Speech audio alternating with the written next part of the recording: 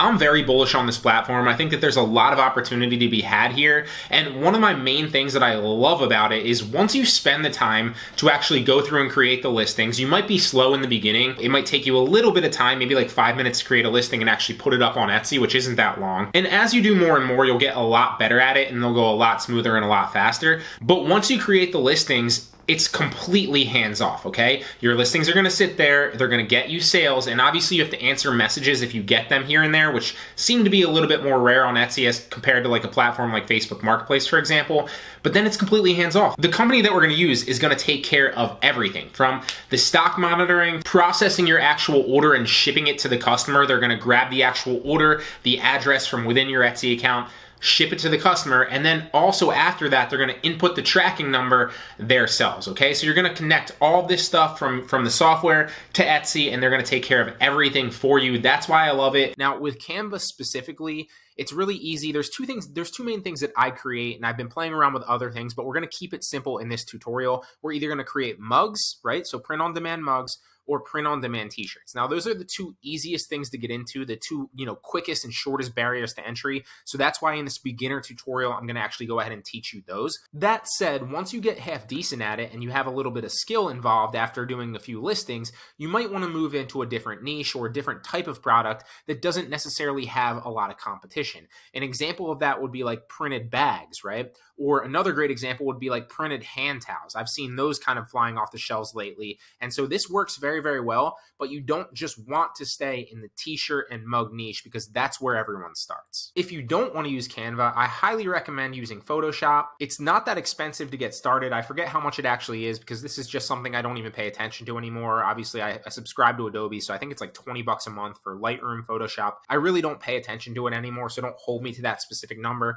but it's not expensive. It's highly worth it. So what you can do with Photoshop is it's going to allow you to create better designs overall. It's going to give you a lot more freedom to actually create the designs, a lot more, freedom to move things around, create your own PNG images so you can like take something out and put it on whatever color background you want. Whereas something like Canva, however, you're really only limited to specific color backgrounds in my experience. So I'm going to walk you through tutorials with both of those, but the very first thing that you need to do is you need to actually connect your Etsy account to Printful.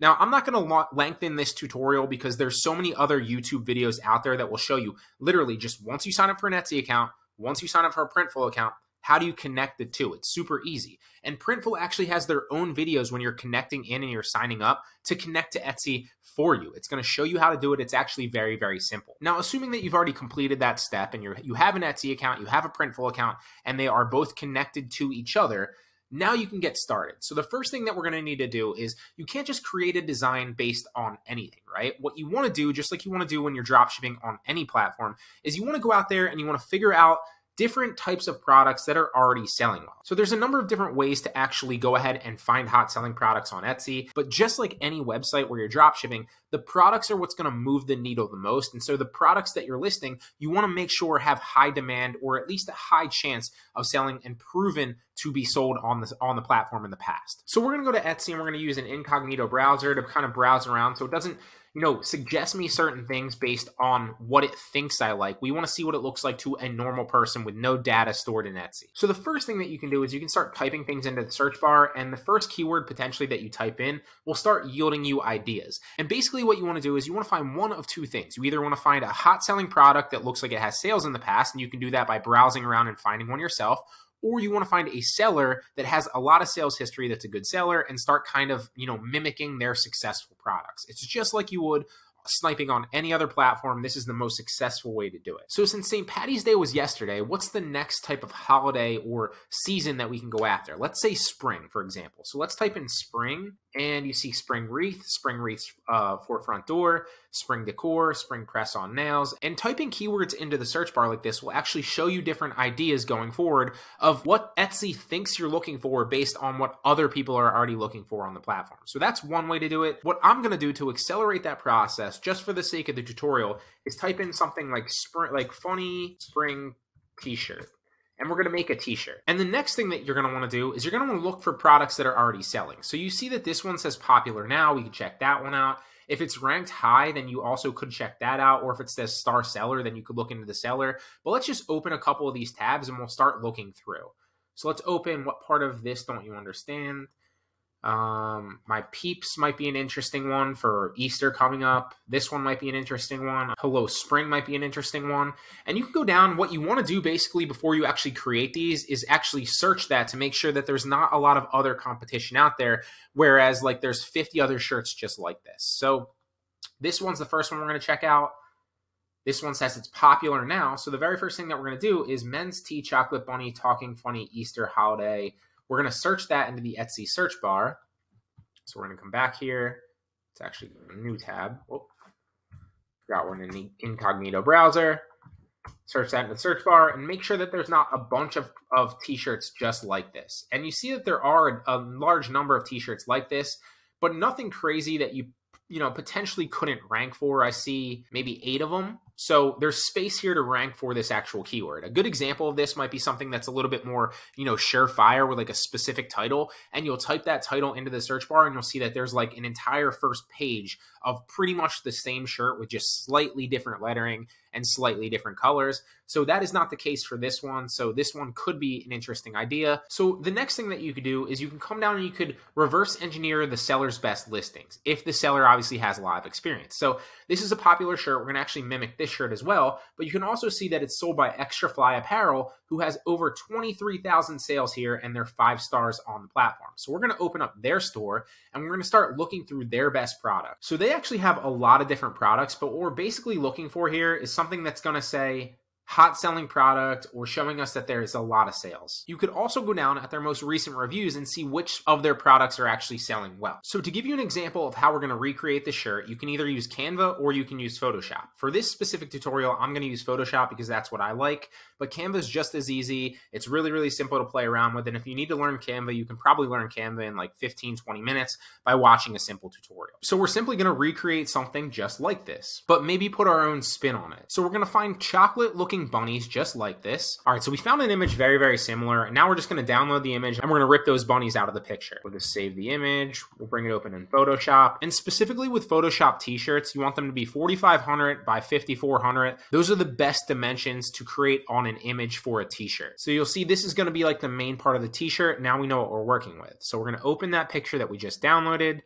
With the bunnies, simply quick select it, which means we're just going to take the bunnies out of the original picture. And now we're just going to quick select the bunnies and grab them from the image. So now we have the bunnies. One tip that I will give you is make sure that you utilize all of the space that you have in this actual frame. You don't want a little design on a big t-shirt unless that's what you're actively going for. Now I also went to Google and we're going to open up 2 speech boxes really fast. I just downloaded those off Google as well. And we're going to need to select these with the quick selection tool, just like we did before. Now that we quick selected it, we're going to just drag it over. And now we're going to do the same thing with the other one, just quick select it. And now we've pretty much replicated the shirt. We just need to add some text there. All right, and there we go. We pretty much replicated the shirt. So what we basically did is we took these images off Google, we put them in there. We then found some speech tabs. We literally wrote "my butt hurts," and then we changed it up a little bit with, instead of saying what, he's got like the shocked or like the, I don't even know what you would call that face, but we put that emoji in there to kind of switch it up. And that's pretty much what the original shirt looks like. We just kind of put our own spin on it. Now, before you actually upload this, because unless you're uploading this to a white shirt, and even if you are uploading it to a white shirt background, the whites might not still be the same color. You can also learn these basics of Photoshop super fast within like a quick course or something like that. It won't take you very long. Canva's a lot easier to use, but again, you can't rip the actual picture out with PNG like I'm about to show you. So if this was your t-shirt and you were using like Canva, you'd have to put this on a white background because you can't remove the background. If you are on Photoshop, one of the benefits of that is that you can just hide the background now and then it turns into a PNG and you can save this picture and then put it on whatever background shirt you want. So we're going to export this now as the PNG. And now what you want to do is you want to go back into Printful. You're going to go to your stores. You're going to go to add a product. And now you're going to find a t-shirt. So you can type in t-shirt here. I know where they are. So I'm just going to go to men's clothing. Or this might even be better for women's clothing, t-shirts. A lot of them are unisex anyway. And you can see on the side here on Printful, all the different things that you're able to drop ship. And then right here, we're gonna actually put our design in. So it's DTG printing. We're gonna drop the design in there and bam, there it's on the shirt. We can actually see what it looks like on the actual shirt. And so now what you wanna do is you wanna select all the potential colors and sizes that you can, which is why it was important for us to actually make that a PNG image in the first place. Because if we didn't, we could only really put it on a white background because then it would be a white square wear on a different color shirt and it would look terrible. So we're going to select all the colors that we can. And obviously it limits you to a certain variance. So we're going to take out 4XL, 5XL, we'll take out XS, we'll take out 3XL, and then we're gonna remove some of these other colors right here, not white though. And there we go. So now we offer it in all these sizes and all these specific colors. I took a lot of the darker colors out because I don't know that this would look too good on a dark shirt. A lot of people for Easter anyway are probably gonna get these lighter colors or something along those lines. But now look at all the variations that we offer and all the variations that we can drop ship of this specific shirt to other people, and we don't have to hold any of that inventory. You can see it's gonna show you all the different mockups. So what you can do is you can use an active live mockup. They have part of the Printful software shows you what it looks like on an actual person, and that obviously can help you a lot of ways when you're trying to sell the t-shirt, because people are going to visualize themselves wearing the t-shirt, and now you don't have to because this is literally going to be your listing. What I've seen to work best for me, honestly, is not the live mockups, although you can use them, test them both out. I've seen that like normally just like the laying down kind of ones work the best, but again, test them both. I have sold plenty of shirts and mugs where it's like the lifestyle image. So I'm going to use the spring summer vibes mock-up, and here we go. So you can't see what the shirt looks like here, but it will when it actually uploads onto Etsy. So now what we need is we need the product title and the description, okay? So the first thing that I like to do is I like to go through and check to see what the bottom one looks like, because the bottom one on Printful often will say something along the lines of manufactured in whatever the country is. I always delete that. The next thing I do is I'm going to go back, and what I'm going to do for the sake of saving time is just copy their specific listing, because I'm actually going to list this. And then I'm going to paste it in here to get all the potential keywords that they potentially rank for on the platform. Now, what you want to do once you do this is you want to switch this up a little bit, right? So you don't want to say their exact title. You want to switch it up. You just want to use the majority of their main keywords. So I'm going to paste this in here. I'm also going to see if their description says anything. So they don't really have any good keywords in their description. So that's a way that we can improve ours. Women's, since we made a women's shirt, women's chocolate bunnies, talking funny Easter holiday short sleeve, t-shirt, bunny, rabbit, funny egg hunt, spring, t-shirt, short sleeve. The next thing you're going to want to do is the tags. So just like you would on any other website, you want to come up with some good tags that are going to actually help you get visibility on the platform. And now's the fun part. Now you get to see what you can actually make. So for whatever reason, I need to reboot my actual Printful because it's not working, but usually it estimates your profit margin here on the sides. So it'll tell you if you list this for 15 bucks, here's what you'll make on the actual t-shirt. You also want to take into account what everyone else is selling this for. So they're selling it for $10.99. That does not mean you need to sell it that low. What I would do is I would take this in to Etsy again, see what everybody else is selling it for, and then pick somewhere in the middle. When you're starting out and you don't have a lot of reviews, you want to sell on the lower end to get some reviews and some social proof. This is true on any platform that you dropship on.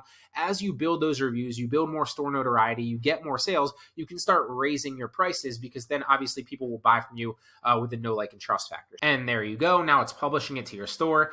Now the next thing that you're going to want to do when you actually go into Etsy is you have to go back into your Etsy store and then publish the actual listing. It will be in draft mode.